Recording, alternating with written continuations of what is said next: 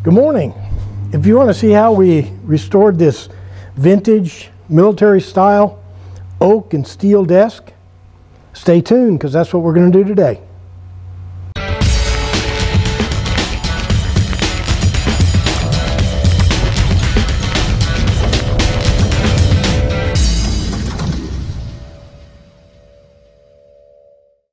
Good morning and welcome to another Memphis Monday 191.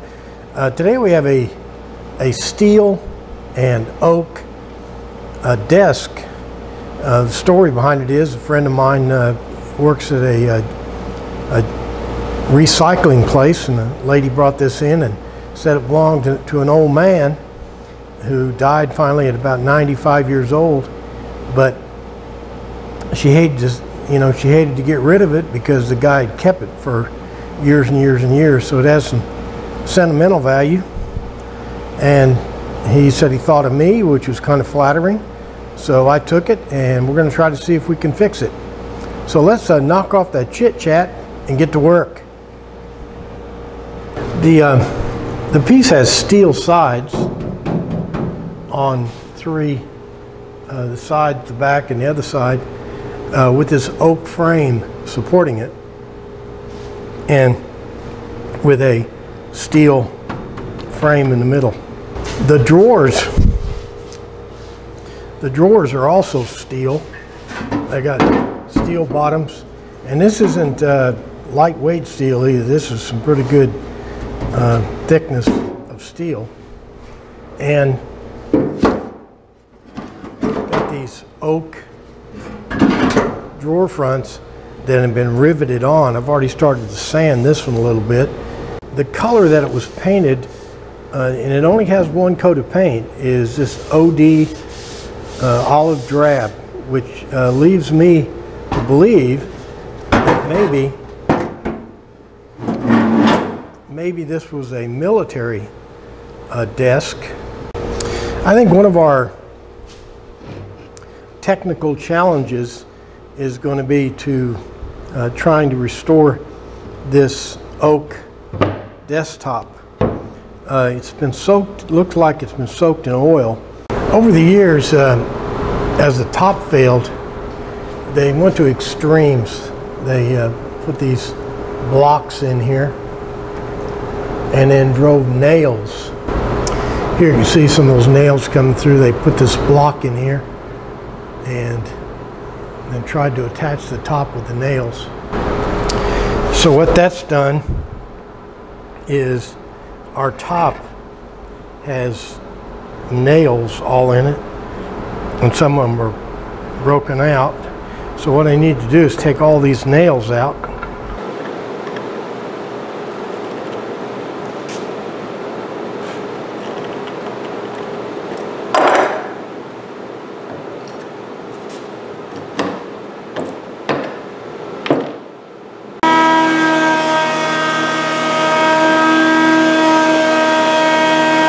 As I take the boards apart here, checking them for nails and structural soundness, then I'm running them through the jointer.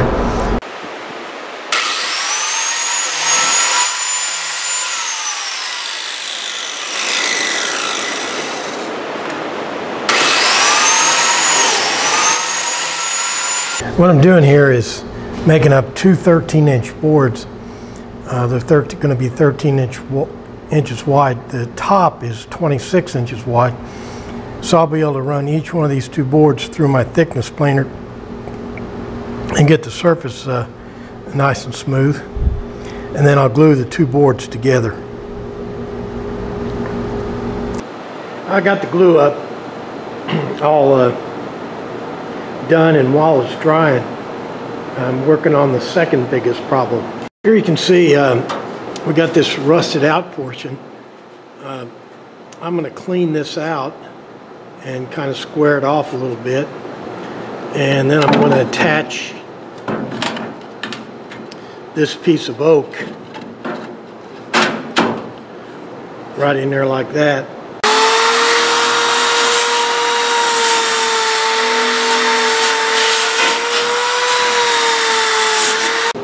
This is, right here, this is epoxy with thickener in it. Using this thickener right here.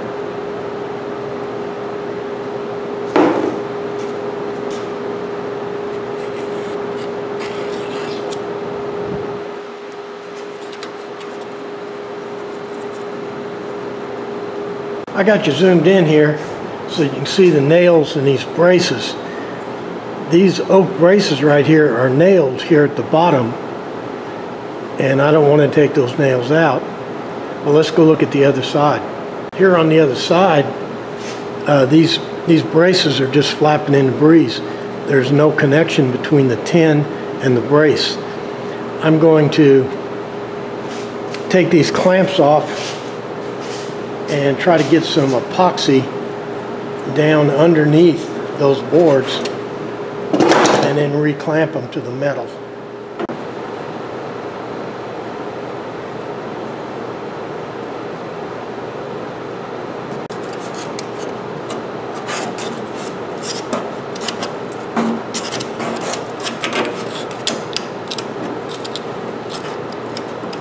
And another thing, this brace here needs to come down and fill that gap. I measured them and it's high on this end.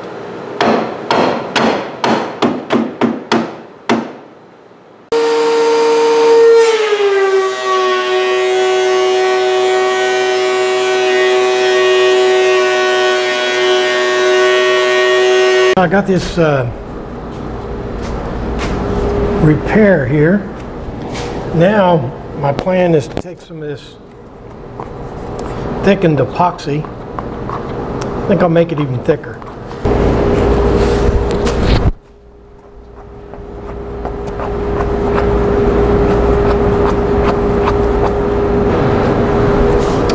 Might have made it too thick.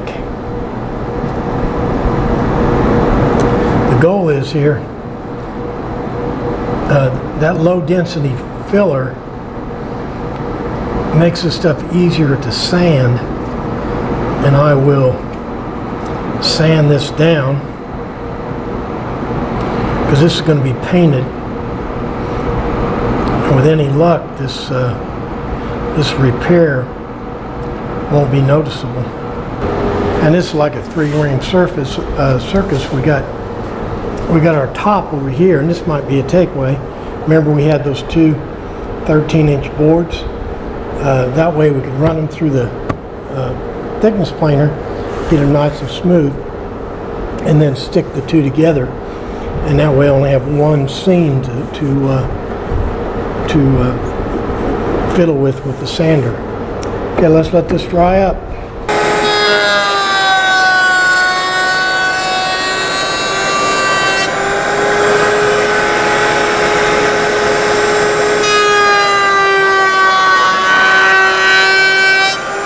Well, you just saw me rounding over the edges on these braces.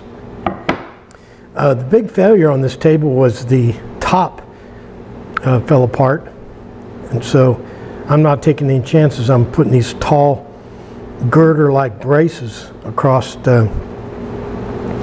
in 3 places, and they will also tend to line up the top when you put it on.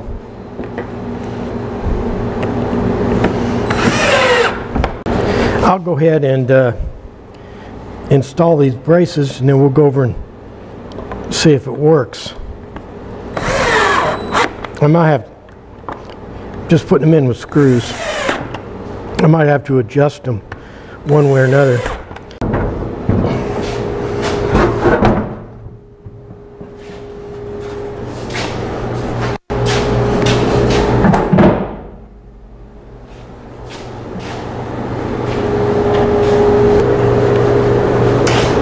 Well, there you have it, the desktop.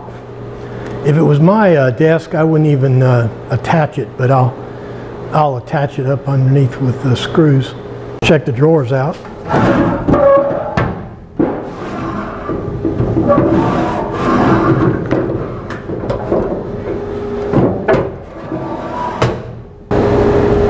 Dark under here, but here's our patch we just put in.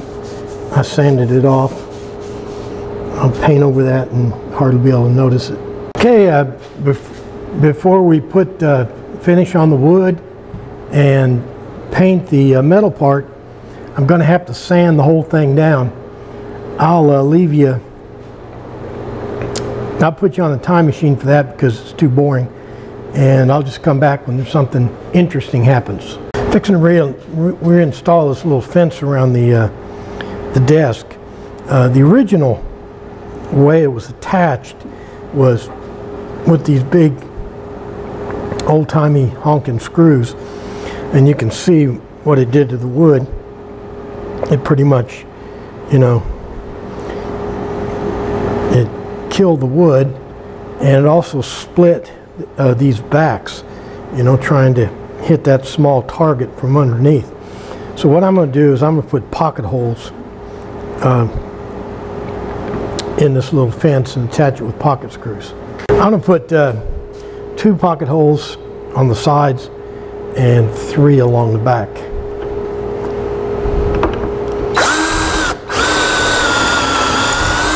Another issue with those big screws, they only had 1 big screw in the side.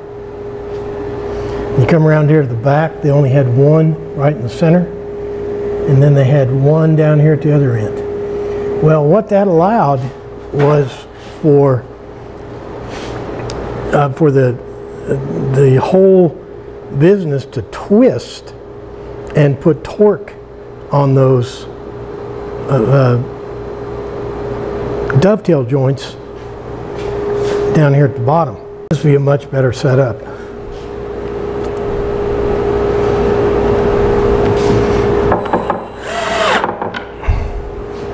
Then it has this little detail on the back, this piece of wood that's held out by a spacer. I don't know what it's for, but I think it looks pretty good. It's a nice little detail. Well, it looks like our desktop is, see those dovetail joints right there, there won't be any torque on them because the pocket screws will keep that joint from moving. There's our little front detail.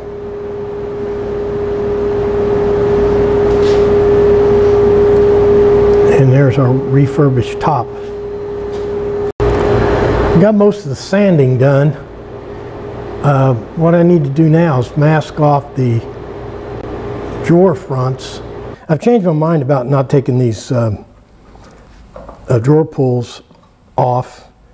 I think they're ugly and cheap, and besides that, I can't really get a good finish, a good crisp finish around here.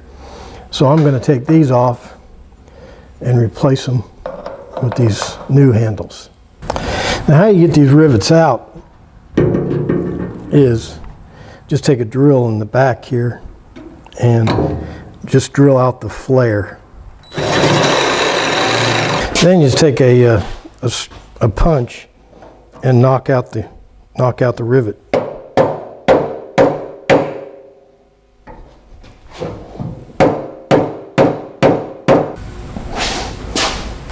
Then of course you just drill your new holes. Now if you want to stop yourself from going crazy, just to invest a few bucks on some of these breakaway knob screws, because then you can adjust the length of them to exactly the length of your drawer front. Okay, the next step in the process is to mask off the drawer front using this painter's tape.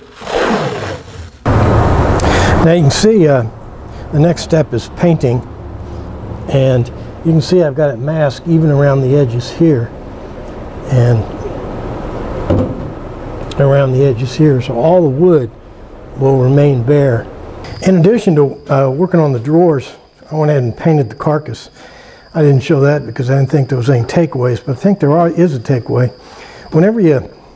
When you do a job big job like this, and you got various sides, and you got to get it from all angles. If you put it on The best way is probably to hang it from the ceiling, but a second alternative is to put it on some kind of a bench that moves around so you can get to everything. I got all the painting done, got the drawers done, and got the carcass. Now it's time to concentrate on the stain we're going to use for the top and drawer fronts. Two different colors we're going to try out here.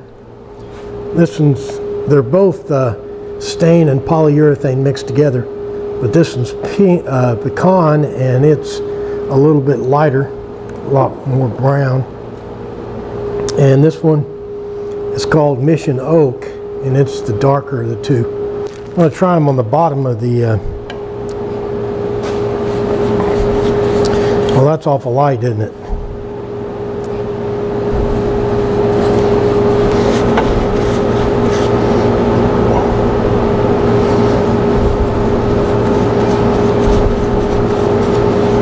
Really liking this this finish. It's giving it really an antique kind of almost rustic look. And since this piece is, I would say, at least 70 or 80 years old, it's probably good. This finish is really working for me. It's not too dark, not too light. I'm going to, let's work on those drawers.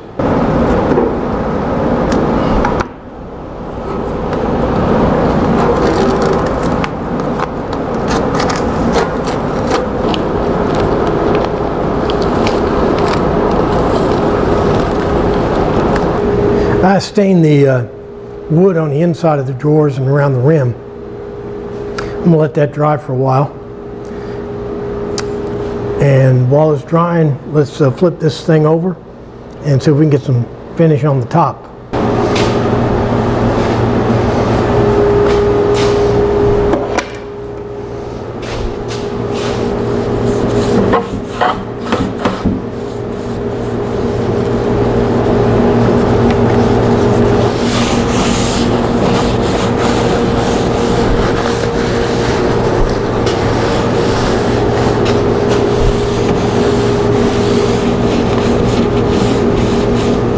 Well, I really like the look of that, don't you? Okay, let's go ahead and let this dry up a little bit, and we'll work on those drawers. Now, I hope you get the same look on these drawer fronts, but probably won't.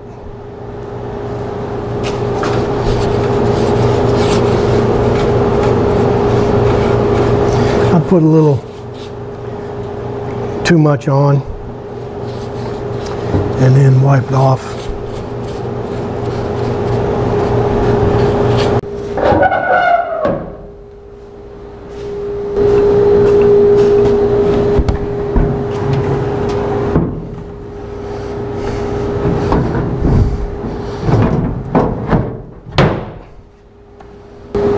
Well, there we have it, our nice little restored military style steel and oak desk.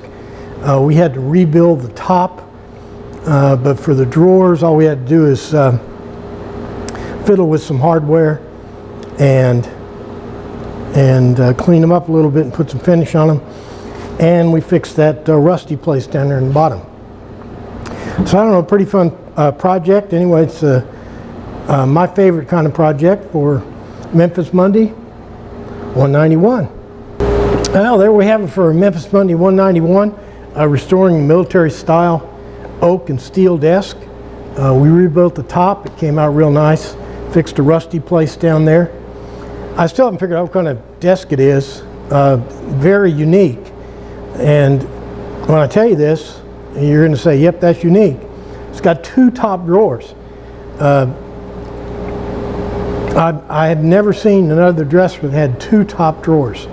You know, usually they have one small one on there and then maybe four drawers over here, or they have one big one across there, but this has two top drawers. So very unique. I think it was OD green. I think it was an old-timey either industrial desk or military desk of some type. But anyway, my favorite kind of project, restoring stuff. So like and favorite and share and comment and all the stuff you do on the internet. Most of all, make sure you're back here next week for another exciting Memphis Monday. Thanks for playing along.